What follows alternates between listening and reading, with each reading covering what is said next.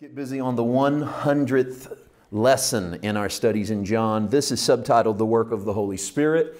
Very exciting night for me. I love any teaching and talking about the role of the Holy Spirit in the life of the believer, in the life of the non-believer. We're going to discuss both of those tonight because Jesus does talk about the Holy Spirit for the believer and the unbeliever in this passage. This is not the first entry of the Holy Spirit into the text. We've had Jesus speaking about the Holy Spirit off and on for several chapters. We've been dealing with these words in red for a while. We're right smack in the middle of a long chunk of the words of red, but it's not really the start of the conversation. Jesus has been talking pretty extensively since at least chapter 13, back when he was washing their feet and they were celebrating communion.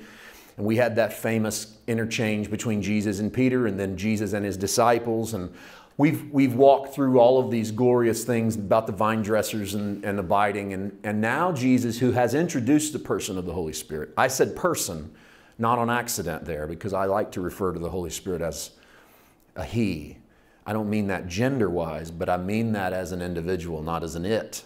I don't believe the Holy Spirit is some sort of mystic, heavenly mist, some easily offended emotional stimulus that happens in a service when people finally pray right or you sing the correct song and then everyone has sort of a community. It's almost like everyone's finally gets on the same drug at the same time and then has some sort of communal experience. And we've treated the Holy Spirit that way far too often. He's easily triggered by songs he likes. He's easily turned off by stuff he doesn't like. He'll come into the room in a hurry and he'll leave just as quickly. We've presented him almost as an it, the most easily offended member of the Godhead. We've presented him as an inferior member of the Godhead, as if he is on some levels at least a level below God and a level below Jesus, and that he's some sort of outside influence who sort of hangs out in your life and leads you if you'll let him, but leaves you alone if you don't spend enough time with him. I think these are all insults. The Holy Spirit is the invisible presence of who Jesus is. That's a very simple way to start. The Holy Spirit is not some cloud, something we have to achieve something, and so that he approves us. Think of the Holy Spirit as Jesus absent in the physical body, but present with you. Paul said it this way, that the mystery is Christ in you, the hope of glory. It wasn't beyond Paul to talk about the Holy Spirit, but how can Christ be in us, the hope of glory? Christ, the individual? We know it's not the individual, the physical Jesus. So what does he mean other than that indwelling presence of the Holy Spirit? We read the last two verses of John 15 last week, so I have a lot of ground to cover tonight. I'm already spending too much time talking, just introducing the Holy Spirit. So what I'm going to do is just read a chunk of Scripture, and then we're going to jump in and get to work on this work of the Holy Spirit. Let's read the last two verses of John 15, and then the first four verses of John 16. All right, John 15, 26. 26, 27 constitutes the end of the previous chapters, where we were last week. But as I said last week, I don't think it's a real good chapter break. Not worth splitting hairs over, but Jesus is taking you into a new thought, and he doesn't just start doing that in chapter 16. So I think 26 might be a little bit better break. So let's take the last two from last week, then jump into a few from this week. But when the Helper comes, Helper is Parakletos. This is the Paraclete. This is the one who walks alongside. We also call this the Comforter. We also call him the Holy Spirit. When the Helper comes, whom I shall send to you from the Father, the Spirit of truth. There's another title for the Holy Spirit, the Spirit of truth, who proceeds from the Father. Look at the role of the Holy Spirit. He will testify of me. So one of the first things Jesus tells us about the Holy Spirit is that he gives constant testimony. Testimony is a verbal witness. He gives a verbal witness towards who Jesus is. And so the role of the Holy Spirit cannot exclude who Jesus is and what Jesus has done. The Holy Spirit doesn't come in to be about me or to be about you. In my Pentecostal heritage, far too often the Holy Spirit was all about what we talked about in regards to the Holy Spirit. Had to do a whole lot more with emotion than it did with Jesus. It had to do with how we felt, what we did with it. It wasn't testifying of Jesus. And you would think there must be a verse somewhere in the Bible that says when the Holy Spirit comes, he will testify of you and how you ought to act. But there's not. That's the way the Holy Spirit's been presented. That verse isn't in the Word. And so instead, he testifies of Jesus because he's the Spirit of truth, and you also will bear witness because you've been with me from the beginning. And pay attention to the pronoun you, second word of verse 27. Jesus is very specifically talking to the disciples. You guys have been with me, therefore you're going to witness of me, same way the Holy Spirit will, because you've been with me from the beginning. Now, chapter 16, then, just one easy flow right out of that thought. So it's not like it's a new thing happening. It's a new chapter, but it's the same paragraph. These things I've spoken to you, that you should not be made to stumble. So I gave you this so that you'll be able to walk this out. They're going to put you out of the synagogues, and this is one of the rare moments in the John version of the gospel story that John speaks of something that would have happened sort of pre-AD 70, between the resurrection and ascension of Christ and the fall of the temple. The phrase synagogue is a very Jewish phrase, and so John's speaking of they're going to kick you out of the synagogues, because this happened in the first generation church. As they begin to proclaim Jesus as Messiah, they begin to be booted out of their places of assembly. So the places that had accepted them before then began to reject them. Those would have been Jewish synagogues. That's not an anti-Semitic statement. It's a historical statement of fact of what happened in that hour. They were not allowed to continue practicing the Judaism of their youth with this Messiah Jesus, because those two things were diametrically opposed to one another. So that would happen in their lifetime. They're going to put you out of the synagogue. The time is coming that whoever kills you will think that he offers God service. And that's a prophecy of Saul of Tarsus. One of the most stark examples of that happening is Saul, who persecutes the church and does it in the name of God because he believes that he needs to keep Judaism pure of these factions of people who have begun to worship a criminal that died a very ignoble death outside of Jerusalem. And it's almost embarrassing to a Saul that he has to go suppress this, that his own brothers and sisters have fallen for this Jesus of Nazareth. So the prophecy that they're going to think they're doing God a favor happens almost immediately, within 3 years of the ascension. We have the uprise of someone like a Saul of Tarsus. And these things they will do to you because they've not known the Father, nor have they known me.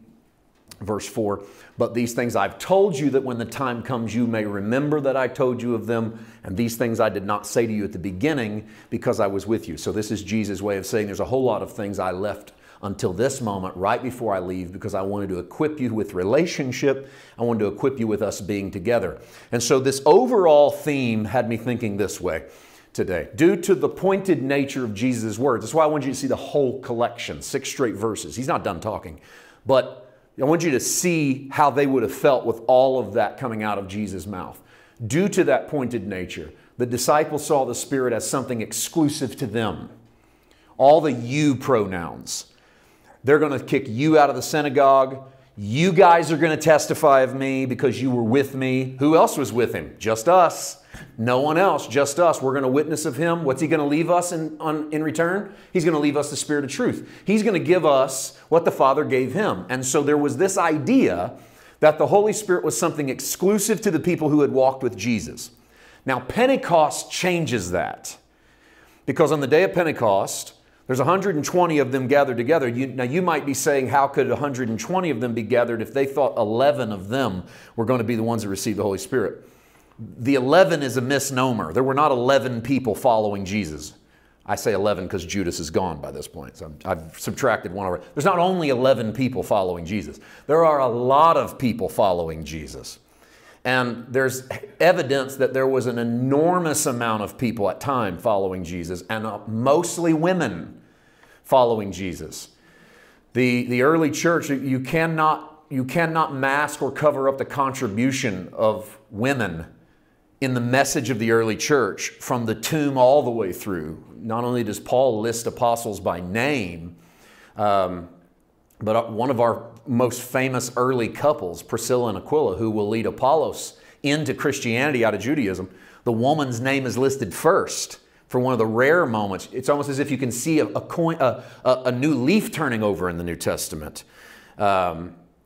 And so there's an enormous crowd. Why am I on that? Because when you get to Pentecost, there's 10 times more people waiting in that upper room at Pentecost than there is this moment when Jesus is alone with his disciples.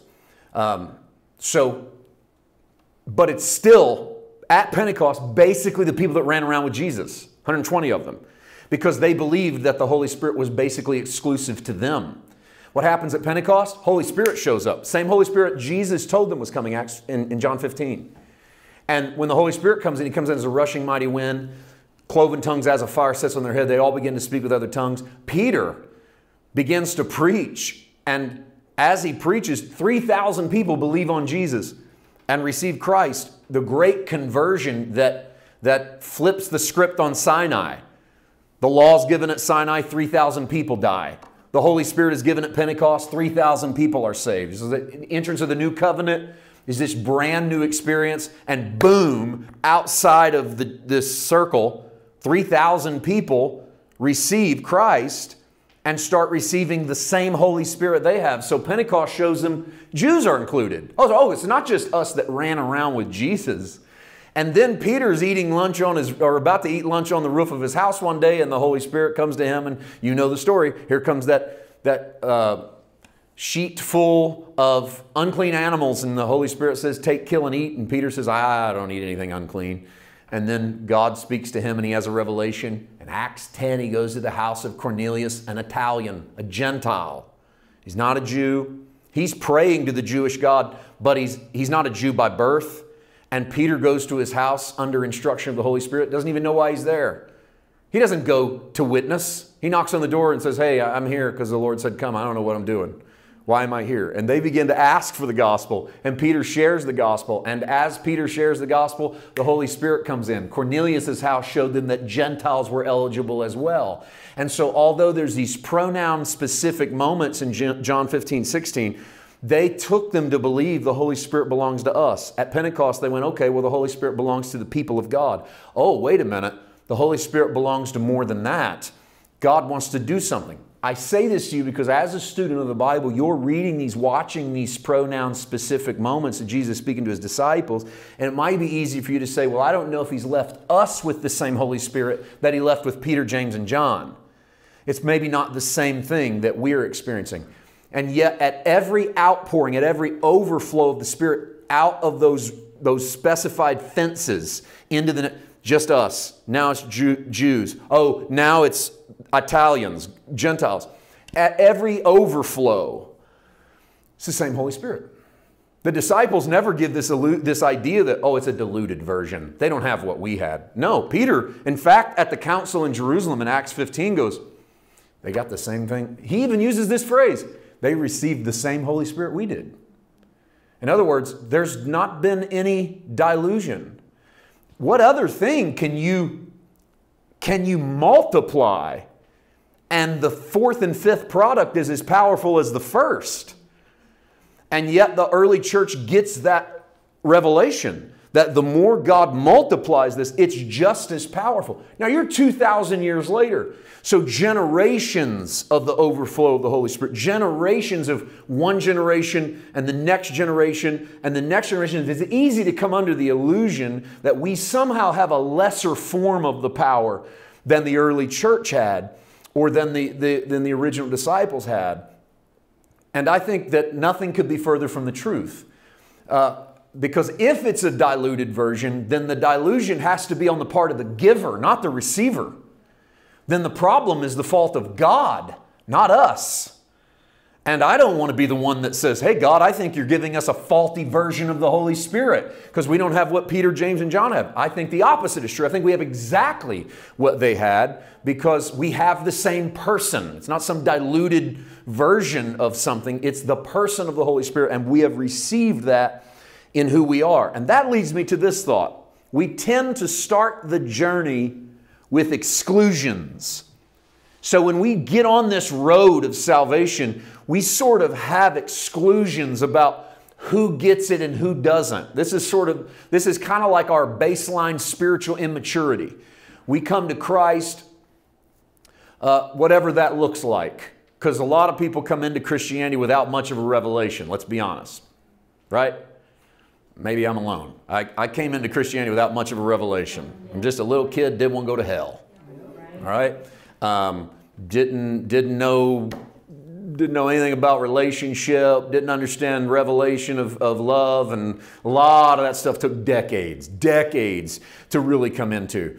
And so my level of maturity on that as I grow, admittedly, was pretty exclusive. I had the Holy Spirit in a pretty small box. And as I went into life and ministry, the box didn't get a whole lot bigger. You're going to get Him, you're going to get Him a certain way, you're going to have to be doing a certain thing. Trust me, when this thing's all over with, you're going to see how many people aren't even saved. A bunch of people that think they're right with God aren't right with God. Very exclusive message. And that does, by the way, that doesn't have anything to do with age, because I've seen guys twice my age that still have a really small box for the Holy Spirit. Okay? Age doesn't matter. I mean, you can have gray hair and still have the smallest box of who can get into heaven. So age doesn't matter at all about how old you are. Although it's very like an immature young man's theology to think he's got something figured out. Then to stay in that is insane. It's because we're not walking into a fuller revelation. So we start with exclusion, which is kind of like who doesn't belong. Those are exclusions. And as we grow in revelation of His love, those parameters expand, as does our embrace. Now, I shied away from using what should have been the pure opposite of exclusion.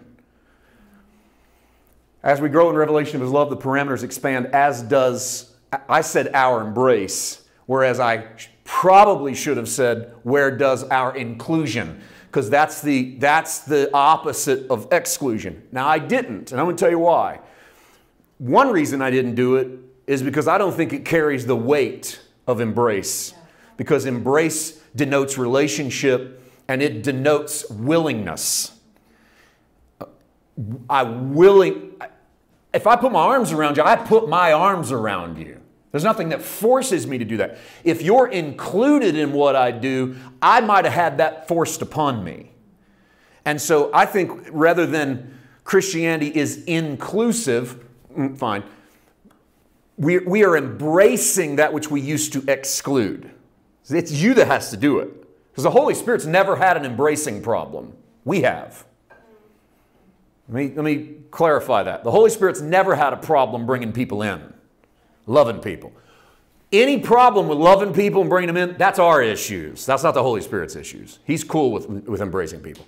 The other reason I didn't use inclusion is because people have created a subset in the message of grace called the doctrine of inclusion. And all they want to do is fight about whether or not everybody is mandatory included in the finished work of Christ or voluntarily included in the finished work of Christ. And you'll get on message boards, and that is a rabbit hole you will never get out of. And you will have scriptures thrown at you from every angle about whether people are included because Jesus died and rose again, or whether people are not included when Jesus died and rose again, and whether there's anything you can do about it. Okay, we'll leave that alone. So I'm not about trying to get to the bottom of that. But I do believe that we start out excluding and we end up embracing. And the more we revel in that love, the more we start to embrace. How do I know this? What did Jesus say to His disciples? The Holy Spirit's going to come. Acts chapter 1. He said, the Holy Spirit's going to come. He's going to endue you with power from on high. And you're going to be witnesses unto me in Jerusalem and Judea and Samaria. And I'm doing my little parameters. Watch the box get bigger. You're going to witness in Jerusalem, in Judea, and Samaria, and the uttermost parts of the earth. What was Jesus trying to say? It's not geographic. What Jesus was trying to say is, right now, guys, it's me, you, in a little box. You think you've got it all, but your mind's about to be blown. Because once the Holy Spirit comes in, what you're going to realize is that the Holy Spirit overflows every parameter you put on the Holy Spirit. So it's not just Jerusalem, it's Judea. And then it's not just Judea, it's Samaria. And it's not just Samaria, it's Rome. And it's not just Rome, it's the barbarians out at the edge of the empire. And it's not just the barbarians at the edge of the empire, it's the people you haven't met yet on the other side of the world. And I will embrace them all through the power of the Holy Spirit. And that's what Jesus is telling them. All right, let's do a few specific verses. John 16:2, they'll put you out of the synagogues. The time is coming that whoever kills you will think that he offers God a service. I actually slowed down and worked through these a little earlier, so I'm not going to do that again. We'll just read through them. And these things they will do to you because they have not known the Father nor me. Man, that's true, by the way, verse 3. Didn't say much about this earlier. What happens in opposition is always going to be from people that don't walk in relationship with God as a Father.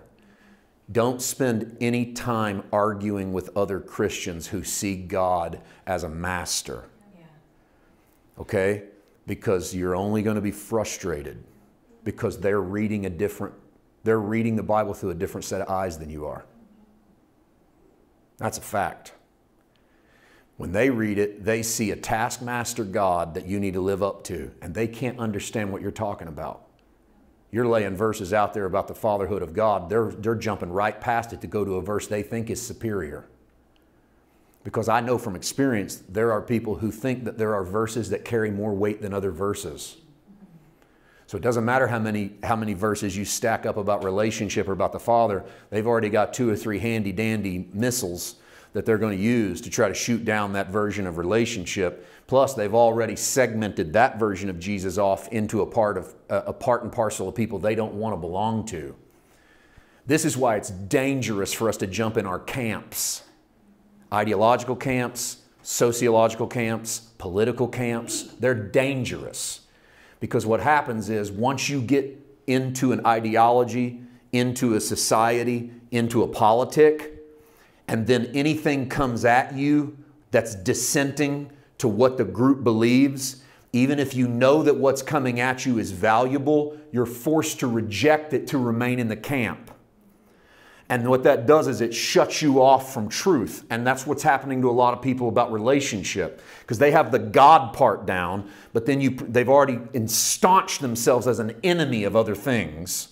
Maybe an enemy of another doctrine, an enemy of another denomination, an enemy of an idea, an enemy of a movement, an enemy of a message. And so when any truth comes out that tries to penetrate the heart, they go, well, that sounds great. They bring that back to their group. You know what their group says? Oh, you sound like one of those grace people. And that's as insulting as if you're a Republican in your group and you bring back an idea and your group goes, what are you, a liberal? And then you kick that idea out because you can't possibly believe anything that falls outside of your ideology, lest it make your ideology weaken or crumble. That's a dangerous place to be. And God and Jesus comes to knock those things down so that we can receive the truth of the Holy Spirit. That's what I mean by He keeps flowing over walls as well. He keeps jumping over those ideological walls to just keep knocking down the strictures and structures we put into place that help define how we feel or what we believe in. And so when Jesus says, here's why they're not going to like you, because they don't know the Father. He doesn't say they don't know God. They're in synagogue. They're kicking them out of church. But for the most part, that's the word we would use. Not the word they used, but they're kicking them out of church. And you go, why would you get kicked out of church? Because they don't know the Father.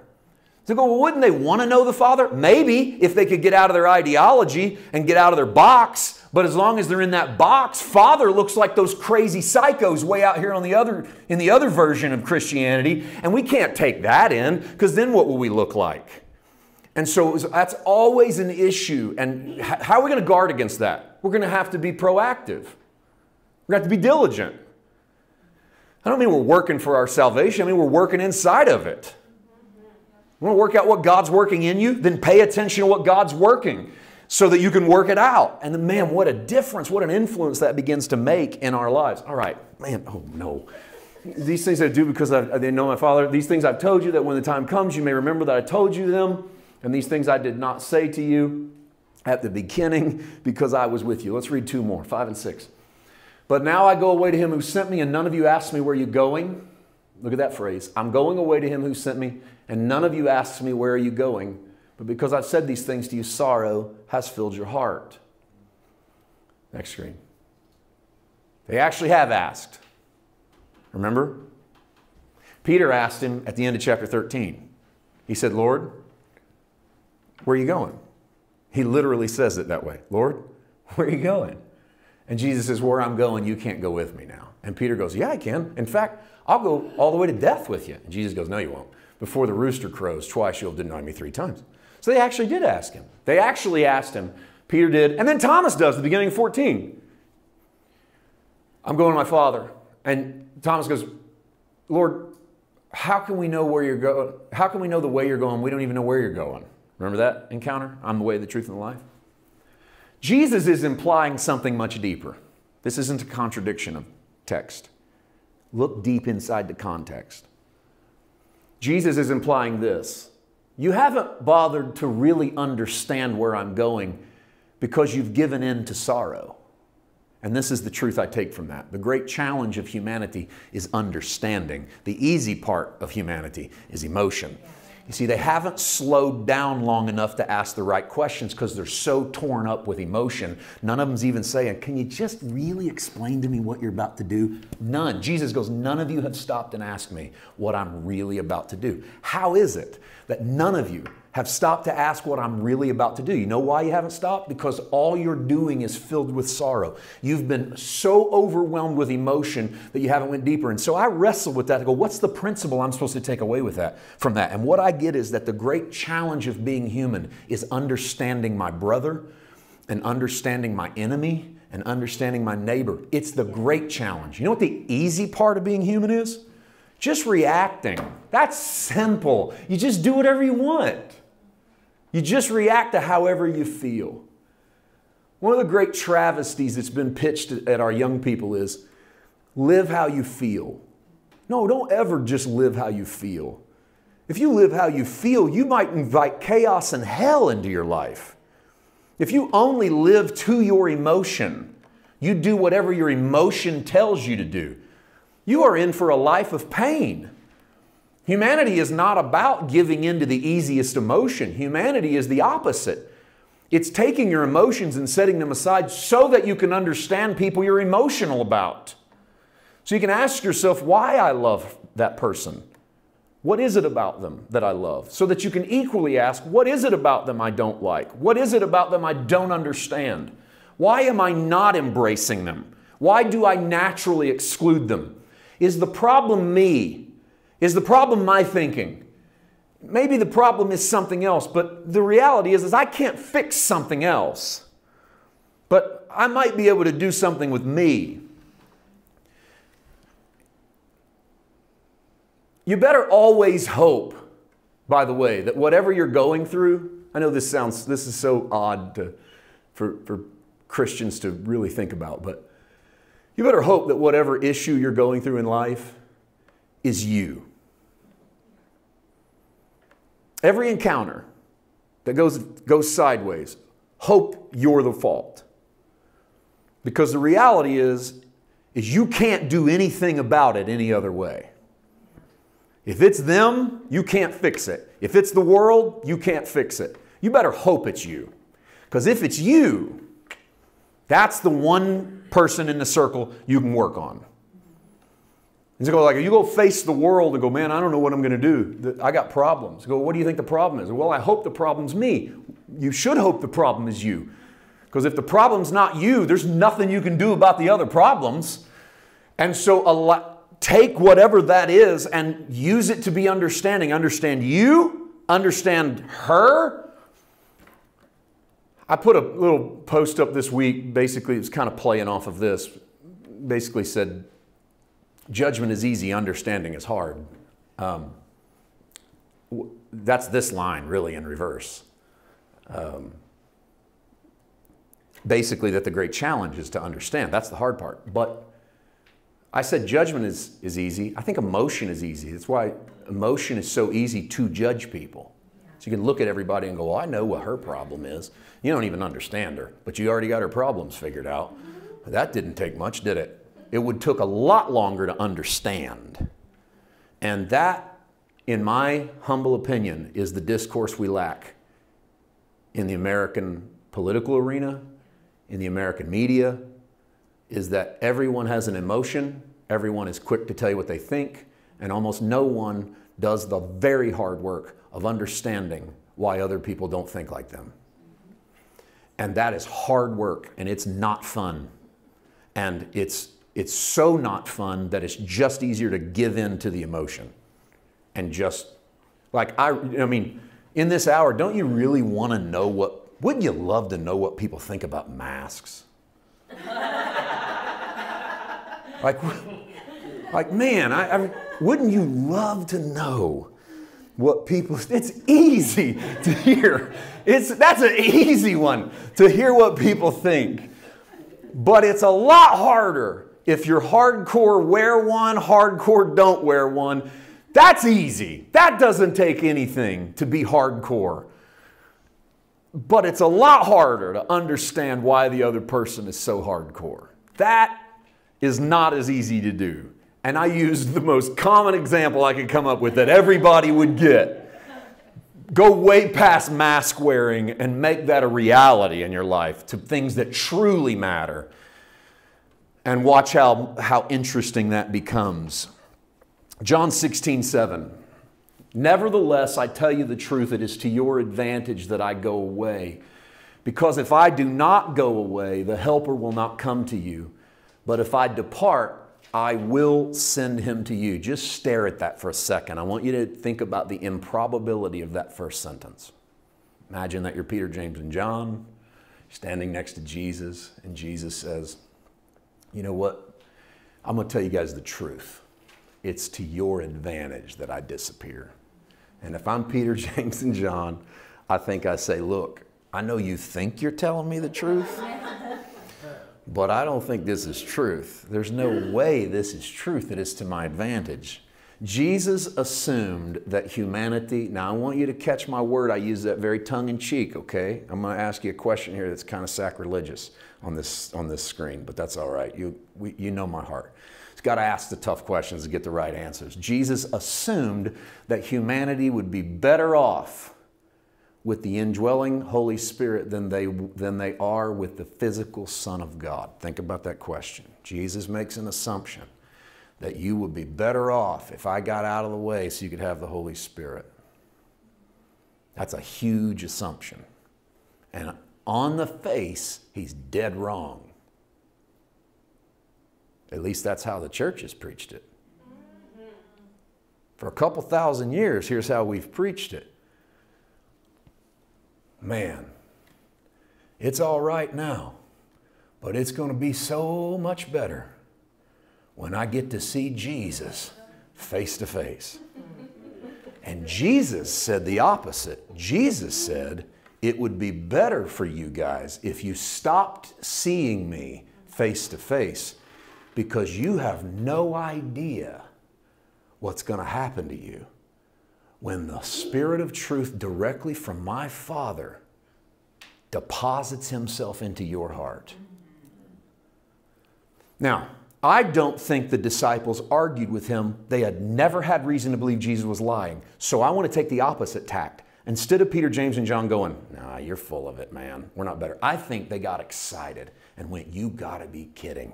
If it's this good with him here, I don't know what this Spirit of truth looks like. I don't know what this Spirit of truth feels like, but I can't wait to get some. And that's what drove them for 10 days in the upper room to stay in that room. Because they went, Jesus said this is better. I got to get whatever is better. I got to have some of that. So why do we seem disappointed? Was Jesus wrong? Well, you know the answer. Jesus is never wrong. So that takes care of that. But our understanding of what the role of the Holy Spirit is what's caused us so much grief. It's what's caused us to look at texts like this and say, I don't really get that Jesus being gone would give me more of a presence than I had with Jesus here. But I want that to be the big challenge. One of the big takeaways for you tonight is that you leave this room and start to dwell on the idea that Jesus has released something into the church that has the same force of what the Father released into him at the Jordan. when the Holy Spirit lighted upon Jesus and God said, "This is my beloved Son, whom I'm well pleased." One of the great insults that we have in the church against the Holy Spirit is this idea that we are saved, lost, saved, lost, saved, lost, saved, lost. I sinned too much, now I'm lost. We are insulting the Spirit of the Lord that descended upon Jesus like a dove, and God sat on his shoulder and said, "This is my beloved Son, whom I'm well pleased." Jesus turns to his disciples and says, "I'm going to give you exactly what Dad gave me. I've never once looked at my dad and questioned whether or not I was his son. So don't you ever look at God and question whether you are his son or daughter. Don't do insult to the power and presence of the Holy Spirit that is inside of you." And with this remarkable, and this I think, the reality is, I don't know that I bit off a lot to try to get through the rest of this lesson. Because, I mean, in my notes, we get all the way through "He who judges the world of sin, righteousness, and judgment." We're not even there yet. So just let me slow down, because I've actually tried to speed up here the last few minutes to get to it. And I don't want to do that, because I think there's some couple things that we could say right here to do real justice to this. So we might just have to do more next week. I've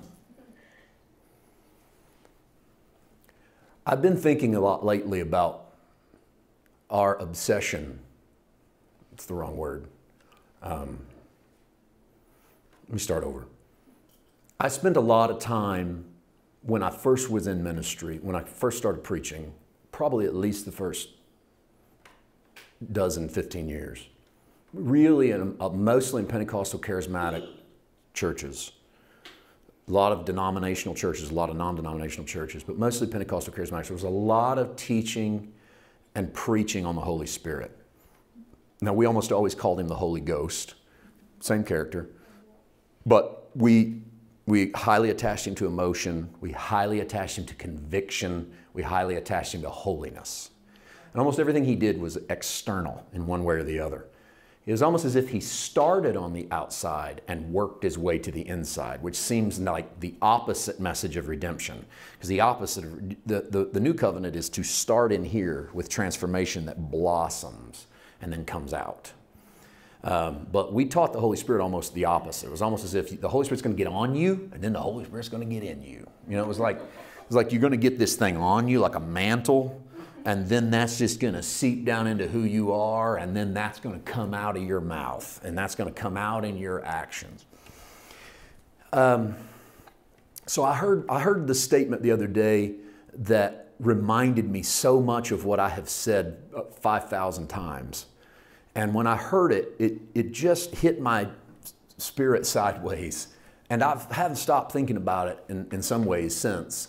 It really was timely. I think it's why I heard it, because of what lesson I'm teaching. And the statement was made innocently, and I know the person that said it, and they're a beautiful spirit, and I love them to death. But it just hit me.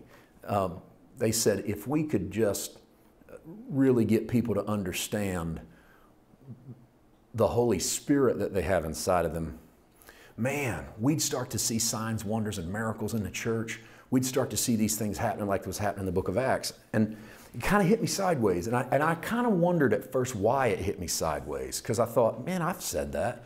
I've said that thousands of times, and I don't disagree with the statement.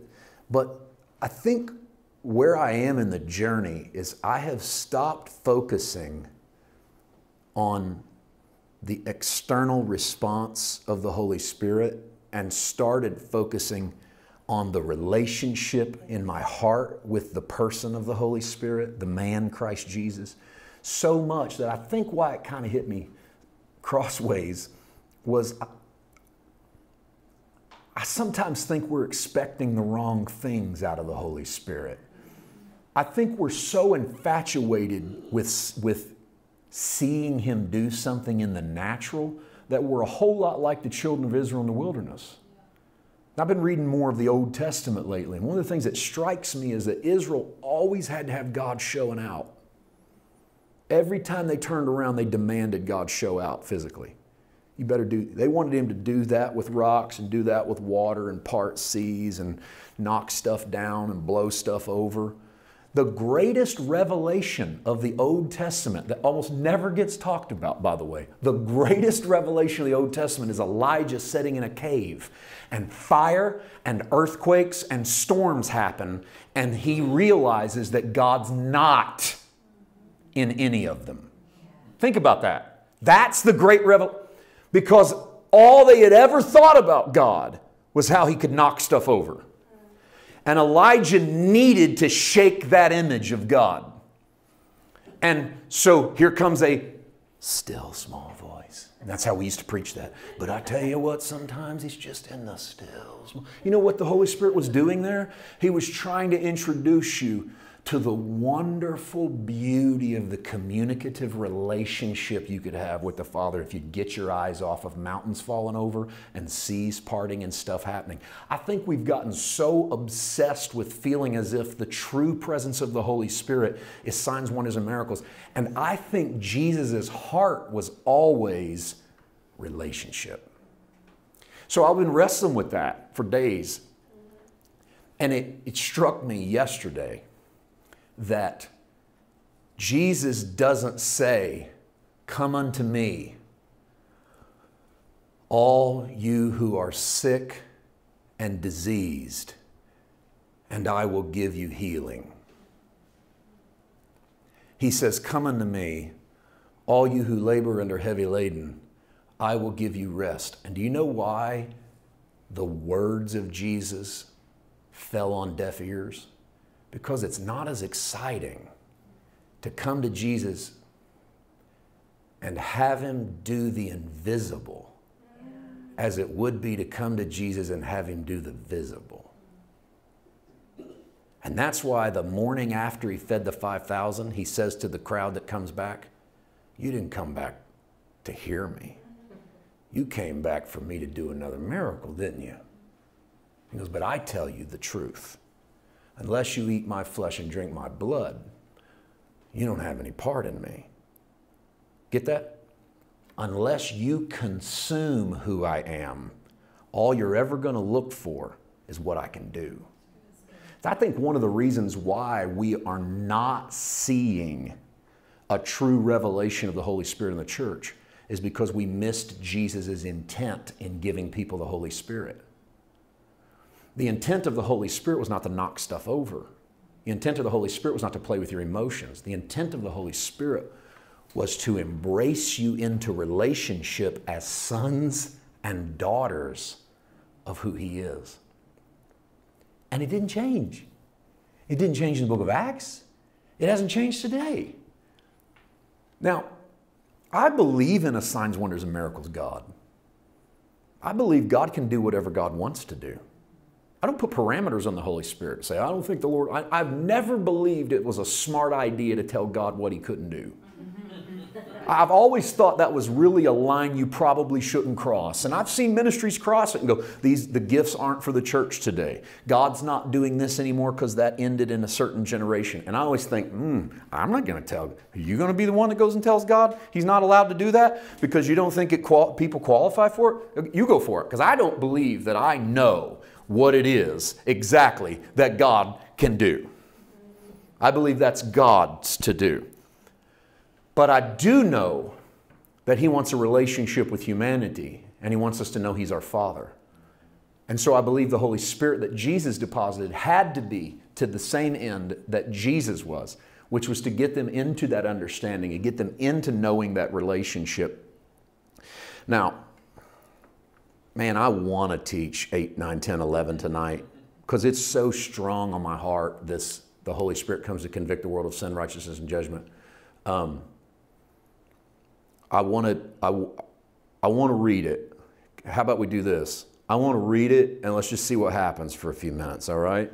And if I go, I might fly through it and then do it fully next week, but I want to at least get a couple things off my heart, really kind of get them off my mind. John 16:8. When he has come, he will convict the world of sin, of righteousness, and of judgment. This is probably the most important passage on the role of the Holy Spirit in the church that you will find in the entire Bible. You do not need to go to the book of Acts to figure out the role of the Holy Spirit. go to John 16. It's good to take advice straight from the lips of Jesus. So Jesus says he has a trifold ministry to convict the world of sin, righteousness, and judgment. Of sin, because they do not believe in me.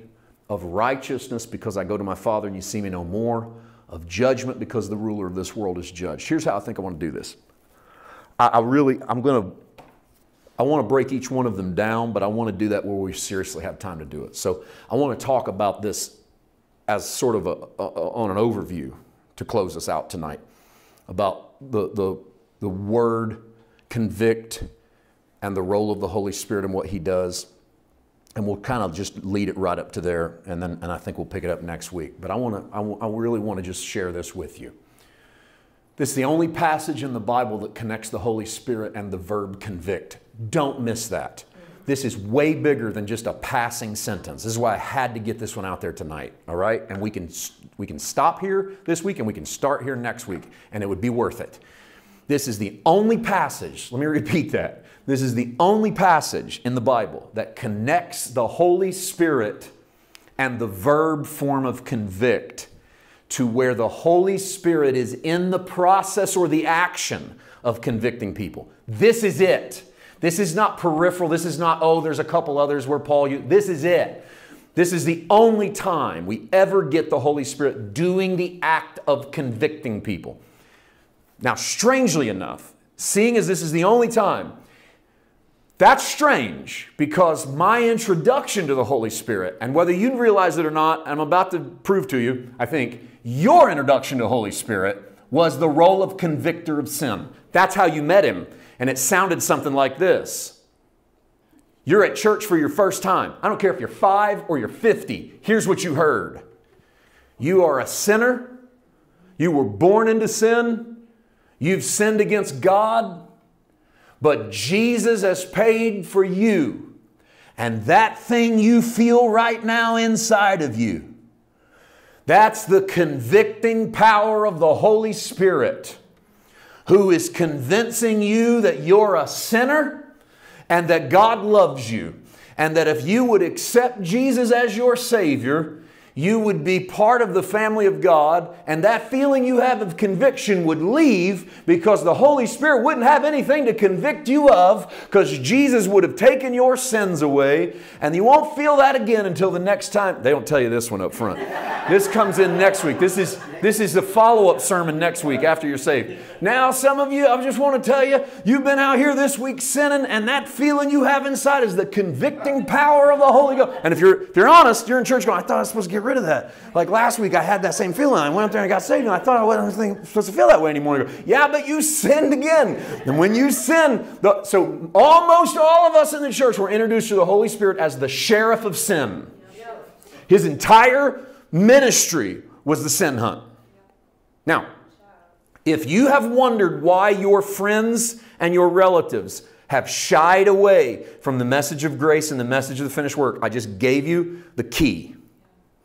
Because our baseline understanding of the Holy Spirit is His one job. I didn't say part of His job. I said His one job is to convict you. Convict you of what? We don't even get past sin. We don't even deal with righteousness and judgment. We just go, job of the Holy Spirit is to convict you of sin. Let me tell you how common this is. I ran a search on this one today. I was just curious. I thought, I'm going to go read an article. I'm going to read one of the first articles that pops up on the convicting power of the Holy Spirit. And so I pop into this article, and I promise to God this is what happened in the article.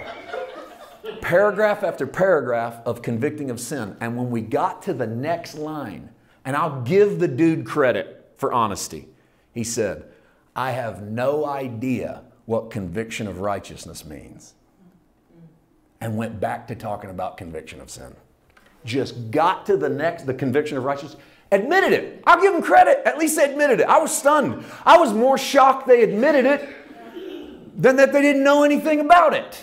So I don't know what conviction of righteousness means. And I thought, how could you not know? Because we've never dealt with the Holy Spirit through any other lens than He is the sheriff of sin. He spots sin, can't hide from him. You can put it away, doesn't matter, because the spotlight of the Holy Ghost is going to come and find you. Right now, the spotlight of the Holy Spirit is moving down into your heart to find all your sin. And that's exactly what we've thought of. Now, you want to know why the message of grace is rejected? Message of finished work is rejected by your friends, by your family. You go, Pastor Paul, why won't they accept it? I'm telling them about how much God loves them, and they're the sons of God, and He's their dad, and I'm using all the verses you give. Because their baseline understanding of the Holy Spirit is that you're wrong, because the Holy Spirit is on a sin hunt. And when you go to your family and go, you know, I don't believe Jesus is on a sin hunt, they are convinced you're in false doctrine.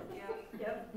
Immediately. Doesn't even matter how many verses you have. Because if you don't see the Holy Spirit is on a sin hunt, then what do you think the Holy Ghost is doing if He's convicting the world of sin? They don't even bother with righteous judgment. You don't need it. Because I've asked them to go, what's the scripture where Jesus convicts of sin? And they always take you there. They always take you there to convict the world of sin. Righteousness, judgment, let's don't deal with that. Don't even know how to deal with that. Don't need to deal with that. Convicting of sin's enough because you're doing enough of it and the Holy Spirit's going to come after you for it. So it's the only passage in the Bible that connects the Holy Spirit and the verb convict. The Holy Spirit and the verb convict. Convict is to convince. That's what it means, literally. And the Spirit cannot convince us we are in sin. Why? Because we are in Christ. And therefore, there is now no condemnation to those who are in Christ. Romans 8:1. There is therefore now no condemnation to those who are in Christ Jesus. Why? Because you've been released from the law of sin and death and released into the law of the Spirit of life in Christ Jesus. Because Christ has condemned sin in His flesh. So Jesus paid for my sin, so I receive His righteousness. So the Holy Spirit cannot convince me that I'm in sin because I'm in Christ and therefore I can't be condemned. The law, however, can convict. And I'm going to save that verse. We'll start there next week, so I'm going to stop with this thought. I didn't put this on the screen. This is just some of the stuff I've been just wrestled with as we started tonight. People feel bad when they sin and they call it conviction. I sinned, I feel bad, that's the Holy Spirit convicting me. No, it's not. The Holy Spirit can't convince you of sin. The Holy Spirit is here to convince you of your righteousness. That's the next line, by the way. The Holy Spirit convinces of righteousness. There's a danger in going to this point and not going on. We're going to do that next week, but it's just the way it is because there's only so much time. But Jesus uses a certain set of pronouns when He's talking about sin and righteousness. We'll deal with those next week. So, people feel bad when they sin and they call it conviction. It is conviction. It is conviction. It's not Holy Spirit conviction. It's the John 8 conviction. A bunch of guys show up with a woman caught in the act of adultery and they're all holding rocks. And they say, Moses says we should stone her to death. What do you say? And Jesus reaches over and doodles in the sand. He looks up at them and He says, he without sin among you, let him cast the first stone. And the Bible says, and they were convicted in their conscience, the oldest to the youngest, and they dropped their rocks and they walked away. They didn't need the Holy Spirit to do it. Your own conscience tells you when you've done something stupid. And I've heard people say, well, lost people sin and they don't ever feel bad about it because they don't have the Holy Spirit. That's a lie. Yeah. Unbelievers do stupid things every day and feel bad about it. And the feeling bad about it puts them under such a weight they end right back up where they were before and do it again. Yeah. We've been lied to too long about what's happening in people as far as conviction is concerned. You want to know why people feel bad when they sin? Because they know there's chaos on the way. They know it. They know there's trouble around the corner and they don't like it and they wish to God they could do something about it and they don't know what to do. And they can't redeem themselves and they can't go get forgiveness. They don't believe in that Jesus or that new creation realities. I say the world lives in perpetual guilt, almost constantly, and it's not the work of the Holy Spirit. It's no more the work of the Holy Spirit when an unbeliever does it than when a believer does it. The Holy Spirit is not out pointing out the stuff people are doing. All of that has been put into the body of Jesus Christ at Calvary. The Holy Spirit is out introducing people to who Jesus is and what Jesus does. And that's His role. We feel bad when we sin, not because the Holy Spirit told us. We feel bad when we sin because we know we hurt somebody, even an unbeliever. Now you might say, well, they don't feel bad about everything they do. No, because some things haven't been pointed out to them as being wrong. A lot of you didn't feel bad about certain things until you got in church and found out you weren't supposed to do them. And some of the things you got in church and found out you weren't supposed to do was somebody's opinion about what you're not supposed to do. It didn't have anything to do with Scripture. It had to do with somebody's version of external holiness. But then you felt bad about it every time you did it, even though you didn't have 3 scriptures on it. But you still felt bad about it because brother so-and-so said it with such power and fervency. They had an organ behind him, and he was sweating, and he danced, and everybody shouted, so it must be wrong. And so you go out and you live your life, and you feel terrible because you do the stuff you were told you weren't supposed to do, even though a day before you went to church, you didn't even know it was wrong. You go, well, see, that's the Holy Spirit convicting me. No, it's not. It's not the Holy Spirit convicting you at all. That's not the role of the Holy Spirit. He's your Parakletos. He walks alongside of you. He's your helper and your comforter. You shouldn't be scared to death of Him. When you fail, it's not, you don't run from the Holy Spirit and go, oh God caught me. You run towards Him. So I have failed, but I know who I am. All right, I have so much more to talk about, but we're going to stop because I went a long time tonight, and I'm gonna wrap it up. There's some good stuff in our future. Next week on 101, we will deal with the specific roles. Tonight we talked about the work of the Holy Spirit. I think next week we'll title it The Role of the Holy Spirit, because they are actually, it is a subset. It's not just what He's working, but it's the role He has in your life and the role He has in your neighbor's life. And there's so much good, and that'll allow us then to jump down a little deeper into text next week. Let's pray, just saturate this word in our spirit with the anointing of the Father as He smears it over in our hearts. We walk away with the idea, the understanding of the work of the Spirit. Father, thank You. Thank You. What a beautiful night. What a spectacular experience. You invigorate me. You move through me like a charge that provides a spark of the divine.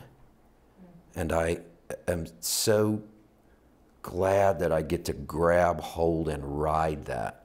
Thank You. I think it's palpable. I think it's not toying with our emotions, but unlocking the door of our heart. Thank You that You have given us the Holy Spirit. Help me with the revelation, and I'm getting there. Help me and this room and all watching with the revelation that it's to our advantage that You went away so that we could have the indwelling presence of the Spirit. Show us what that means. Help us live that out. In Jesus' name, amen. Amen.